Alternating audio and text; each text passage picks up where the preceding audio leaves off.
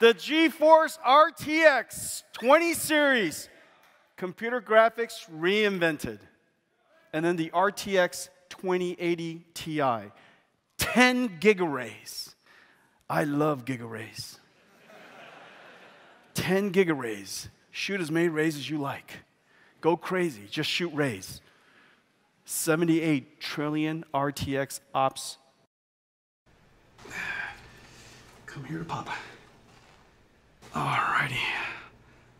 3090 is a beast, a ferocious GPU, a BF GPU, 36 shader teraflops, 69 RT teraflops. Ampere is a giant leap in performance. Ampere does 2 shader calculations per clock versus 1 on Turing. Ampere doubles ray triangle intersection throughput. The GeForce RTX 4090. Nvidia engineers push technologies on every front. New RT core with opacity micromap and micromesh engines. Compared to the world's reigning GPU champion, the 3090 Ti, 4090 is 2 times faster on Microsoft Flight Simulator, 3 times faster on Portal RTX, and 4 times faster on RacerX. Alright guys, how's it going? Somewhat predictably, my last 2 videos have ruffled a few feathers among the Nvidia fanboy crowd. Make no mistake about it, I fully expect AMD to thump Nvidia next year, in raster performance at least. And that is of course assuming that they do have a 7950 XTX in the works. And the Nvidia fanboys have done the maths on it as well, and they know it's true. So, even more predictable was their shifting of goalposts regarding what constitutes a viable card. It seems that ray tracing is now the #1 most important factor for some people. And it's beginning to feel a little bit like when I lived through this same thing 13 years ago with the HD 5870 versus Fermi, when all of a sudden tessellation performance was all that mattered. On that subject, I do not like outliers. And in fact, I've made at least 2 videos detailing why, including the big one on Nvidia, which showed how they managed to cheat a win with their Fermi-based GTX 460 graphics card, simply by flooding the Hawks 2 benchmark, and Unigenie as well, with insane levels of tessellation, which although it killed the frame rate on their own cards, killed it even more on ATI's cards at the dawn of the DX11 era. But with Nvidia's 4090 launch, ray tracing does now appear to no longer be, in many cases, an FPS killer. So has this validified Nvidia's strategy of hugely increasing RT performance with every generation, or is it something else? The answer to that will hopefully be uncovered in this video. So I started this investigation over at Tom's Hardware, who very quickly realised that the 4090 is a true 4K card, and buying one for any resolution below that is likely a waste of money. In their 8-game average, they found the 4090 to be 55% faster than the 6-month-old 3090 Ti. This is in line with the 56% I noted overall in the Reddit meta-analysis last video. On my first closer inspection, this struck me as surprising due to Tom's inclusion of Flight Simulator. But as you can see, the 4090 is only 11% faster than the 3090 Ti. However, I then noticed that they had also added Total War Warhammer 3, where the 4090 wins by a colossal 112%, which of course evened out the Flight Sim result. Honestly, I'd definitely ditch Flight Simulator, as these results are never gonna change, and each new card will perform around 10% faster than the last gen. Warhammer 3 though, that's an interesting one, for sure, and I wouldn't mind seeing more benches on this, but regardless of all that, I'm more interested in the ray tracing performance, and according to Tom's, over 6 games, all of which support Nvidia's RTX branding I believe, the 4090 came in 78% ahead of the 3090 Ti. Which at first glance would have you believe that while ray tracing, the 4090 is another 23% faster than the 3090 Ti. These ray tracing numbers did include a 106% win in Fortnite however, which is an online multiplayer game, and it can't be that easy to benchmark consistently. But the real problem here was, over all these 6 ray-traced benchmarks, none of them were benchmarked without ray tracing. So I couldn't get an apples to apples comparison. And I couldn't help but get the feeling that we were very much seeing a best case Nvidia RTX showcase here. My next stop was at TechSpot, who partially did the kind of testing that I really wanted to see. My interest here is this. As you saw at the top of the video, Nvidia are hugely increasing their ray tracing performance every generation. When the 2080 Ti launched 4 years ago, in September 2018, Nvidia claimed ray tracing performance of 10 gigarays per second. I love gigarays. And 78 trillion RTX ops. 2 years later though, this was marketed as 34 RT teraflops, which with the next generation Ampere 3090 increased to 58 RT teraflops, including twice the ray triangle intersection.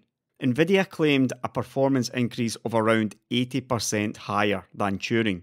And now, with the recent launch of Lovelace, Nvidia once again doubled the ray triangle intersection, while also claiming a huge increase to 200 RT teraflops. So in 4 years, from Turing to Lovelace, Nvidia, by their own numbers, has increased ray tracing performance by almost 6 times, with the majority of that increase coming between Ampere and Lovelace. Now, scrolling down to TechSpot's ray tracing performance benchmarks, starting with F122, and I am going to ignore 1440p for obvious reasons, while concentrating solely on 4K, non-DLSS of course. In Formula 122, the GeForce RTX 4090 scored 279 FPS, that's with RT off, and 103 frames per second with RT on. And we can see that the 3090 Ti scored 173 with ray tracing off, and 54 with RT on. In Watch Dogs Legion, the 4090 scored 141 frames per second in raster, and 74 in ray tracing, while the 3090 Ti scored 86 frames per second in raster and 44 ray tracing. In Marvel's Guardians of the Galaxy, the 4090 scored 187 frames per second in raster and 98 while ray tracing, while the 3090 scored 128 and 62 frames per second respectively. Moving on to Dying Light 2, the 4090 scored 173 frames in raster and 58 in ray tracing, whereas the 3090 Ti scored 78 and 27 frames respectively. And TechSpot's fifth and final ray tracing benchmark was Cyberpunk 2077. The 4090 scored 83 frames per second in raster and 45 FPS ray tracing, with the 3090 Ti scoring 55 and 25 frames per second respectively. And comparing the results on a game-by-game basis gives us this. In F122, the 4090 was 61% faster in raster and 91% faster while ray tracing. That's a pretty good 30% increase. In Watch Dogs 2 Legion, the 4090 was 64% faster in raster, and 68% faster while ray tracing. That's not so good. In Guardians of the Galaxy, the 4090 was 46% faster in raster and 58% faster in ray tracing. At Dying Light 2 threw up a really strange result. The 4090 was 122% faster in raster and 115% faster in ray tracing. That is really not good. And finally, Cyberpunk 2077, the 4090 was 51% and 80% faster respectively, which is pretty good again, almost 30%. Now, as said, I do not like outliers, but what I dislike even more is results like this. There's 2 decent increases, around about 30%, then you've got this kind of lowish 12%, and then 2 games where the relative ray tracing performance has barely improved, or has in fact, in the case of Dying Light 2, got even worse. On average, and this is of course based on the frames per second totals, it's not an average of the average, in raster, the 4090 is 66% faster at 4K and 78% faster while ray tracing at 4K. And all of that extra ray tracing hardware is only resulting in a 12% increase in ray tracing performance relative to the raster performance. There is nothing at all wrong with TechSpot's testing, but it left me feeling pretty unsatisfied with my investigation so far. But it had given me an idea, and I had one more stop to make. Over at Tech Power Up, who did exactly the kind of testing I wanted to see. Tech Power Up benchmarked 8 games with ray tracing on and off, but even better than that was, they included the Turing 2080 Ti in their benchmarks. So again, all results will be taken at 4K resolution. As with before, I just added all the numbers to the spreadsheet. On the left are the 4K raster totals, and on the right are the 4K ray tracing totals. Over the 8 games, the 4090 averaged 152.3 frames per second in raster and 97.5 frames per second in ray tracing. The 3090 Ti averaged 97.7 FPS in raster and bang on 60 in ray tracing. And the old 2080 Ti, it averaged 58.1 FPS in raster and 34.3 FPS in ray tracing. Now, analysing these numbers shows us something quite unexpected, at least given how much the 4090 has been lauded. By Tech Power Up's numbers, the 4090 was 56% faster in raster. That's over the 3090 Ti. And as we saw before with the Reddit meta-analysis, that is basically bang on what other review sites found. However, what might come as a surprise is that the 3090 Ti is actually 68% faster than the 2080 Ti. That's at 4K though again. But if you think about it, flagship versus flagship of each generation, the 3090 Ti actually had more of an increase over the 2080 Ti than the 4090 had over the 3090 Ti. Now of course there will be a 4090 Ti next year, which should help to close that gap a little bit. I'll talk a bit more about this in a minute though, but I need to first of all deal with the ray tracing totals. Compared to the 3090 Ti, the 4090 is 62% faster while ray tracing, which is only a 6% improvement over the comparative raster performance. But what's even worse than this is that the 3090 Ti is 75% faster than the 2080 Ti, which is a 7% improvement while ray tracing over the comparative raster performance. No matter how you look at it, Nvidia has thrown a bunch more ray tracing resources at Lovelace compared to Ampere, yet the performance increase generation to generation has basically gone nowhere. Now, for the sake of completion, here's the results of the 4090 versus the 2080 Ti. Again 4K. The 4090 was 162% faster in raster and 184% faster in ray tracing. And if you think about it, this is basically best case for the 4090 and worst case for the 2080 Ti. 4K resolution basically, and yet the relative increase in RT performance is only 22%. 22% increase in 4 years. Now, there may be some confounding factors at work here, and the most obvious one would be that at 4K, and especially with ray tracing, the 2080 Ti is likely to be heavily bottlenecked by now. And I would normally have used 1440p numbers because of that, but the problem with that is, we saw already that in 1440p raster, the 4090 would be heavily bottlenecked. We've even seen that at 4K raster, the 4090 can be bottlenecked. And that's actually a point worth noting too. Because yeah, sure, while the 2080 Ti's numbers are very likely to be reduced because of the resolution, the 4090's numbers are actually likely to be improved. Because some of the 4090's raster numbers included in these benchmarks are likely also bottlenecked. But in an effort to remove the 2080 Ti's 4K bottleneck, I did decide to lastly run the 1440p numbers. Again, as I said, the problem at 1440p is going to be obvious. 4090 will be heavily bottlenecked in raster performance, which will make its relative ray tracing performance look a lot better.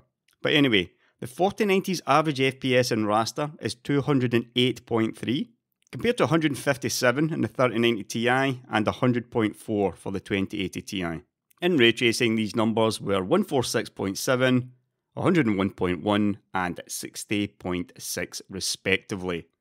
And again, averaging those out as a percentage of FPS, that is, shows that the 4090 is now only 33% faster than the 3090 Ti in raster, and it is 45% faster in ray tracing. So that's pretty much what I would have expected to see. The 4090 is indeed heavily bottlenecked in raster at 1440p, and this reduction in raster has basically meant that the ray tracing performance appears to have doubled from 6% to 12%. In actual fact, both numbers have dropped considerably from the 4K numbers. Regarding the 3090 Ti versus the 2080 Ti at 1440p, both ray tracing and raster numbers have dropped a little. The 3090 Ti is now 56% faster in raster and 67% faster in ray tracing. And remember, compared to before, that was 68% faster in raster and 75% in ray tracing at 4K.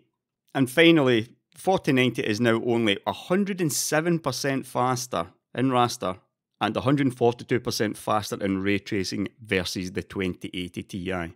And if you compare those totals to the totals at 4K, this essentially confirms my suspicion that the 4090 would be heavily bottlenecked at 1440p, and it is, while the 2080 Ti was heavily bottlenecked at 4K ray tracing. So perhaps the fairest thing to do is use the 4K results for the 4090 versus the 3090 Ti, and that gives us a ray tracing improvement of 6%. And then the more fair thing to do with the 2080 Ti is use the 1440p results versus the 3090 Ti, and we get a ray tracing improvement of 11%. And I don't have to tell you that that is pretty disappointing stuff from the new Nvidia GPU. Right, to finish this off, what is going on here? You saw Nvidia's CEO Jensen Huang stating the increase in RT teraflops generation over generation. It is crystal clear, however, that in gaming at least, Nvidia hasn't reached anywhere near that increase. But that's in gaming. In 3D modelling, etc., performance is seen at over twice the level of ampere. Here we can see V-Ray, where the 4090 is more than twice faster than the 3090, that's the non-TI version of ampere. And here's another one for V-Ray, where the 4090 is more than double the 3090 Ti, and we can also see that the 3090 Ti is more than double the 2080 Ti. And Otoy are also claiming a 2 times increase over the 3090. Now it's not quite the 3 times to 3.5 times faster as claimed by Jensen's RT teraflops, which is a bit of an odd calculation, and it does use some tensor operations in that calculation as well, something like 20%. But even though it's not reaching 3x or 3.5x, it's still a mile ahead of the 6 to 12% increase that we see in gaming. Now, the most obvious reason for this is 3D modelling uses a hell of a lot more ray tracing than the average game. However, even with that, the results still don't make a huge amount of sense.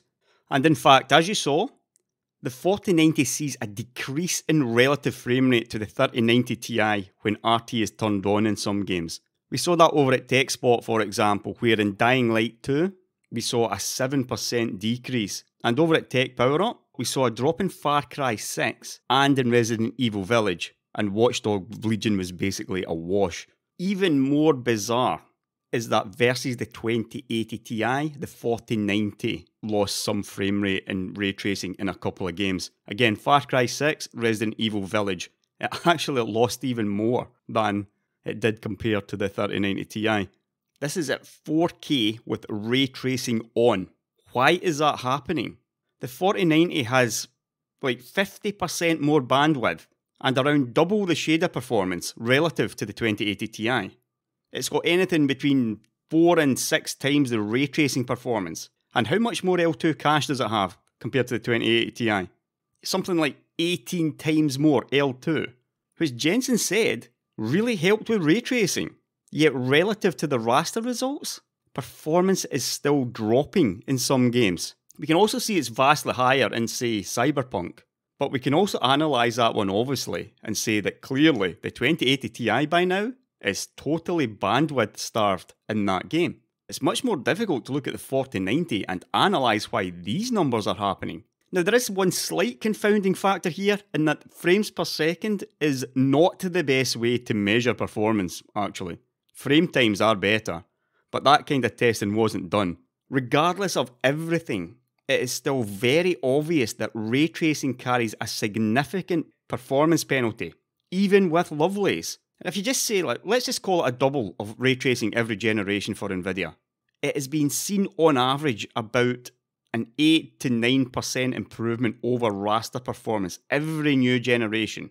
Raster is improving by 50 to 60%, ray tracing is improving by 10%. And I think maybe some people didn't quite understand what's happening here when they say Lovelace is great at ray tracing. Lovelace is great at ray tracing, and ray tracing is now viable at 4K, but it's not because Lovelace got that much better at ray tracing, it's because it's got that much better at raster. It is just that much faster at raster. And we know that when a graphics card is generating frames, that they are drawing triangles, they're shading and tracing rays now. And Nvidia would have us believe that the RT component takes less time than shading. It really should be taking even less time with Lovelace. But it's clear that whenever rays are being traced, overall graphics card performance is severely reduced. Could it be related to bandwidth then? Who knows? And I really don't want to make it look as simplistic as simply a bandwidth issue.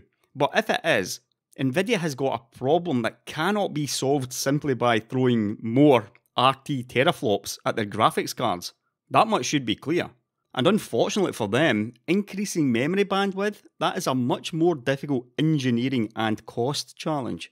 Maybe they can throw high bandwidth memory at it, but that is going to hit you hard in the pocket next generation, if so. And if you look at this video of F122, that was one of the benchmark games, and we're seeing a loss of between 100 and almost 200 frames per second for the 4090 at specific parts of this benchmark, which is, in my opinion, of questionable worth. Now, other games do a better job, like Metro Exodus for example, in both image quality and in performance. One major issue here is something that I mentioned in my Beyond Turing video, and that is that RTX is actually still more work for the video game artists. The whole point of ray tracing is that it was supposed to lessen the workload, but it's not. And look, that's not to say that the whole idea should just be abandoned. I don't believe it should be. I just think that Nvidia may be throwing good money after bad here with Lovelace. And at current estimates, it's going to be another 20 years before ray tracing performance is actually free in terms of frames per second cost. And with the recent release of the RTX 4080, and AMD's cards are not that far off either. I might do a follow-up to this video soon. There may just be more than one way to skin a cat. And I think if a 7950 XT-X is in the works and is released, it might not actually be that far off the 4090's gaming ray tracing performance as you might expect. We'll see about that soon enough though. I'll catch you later, guys.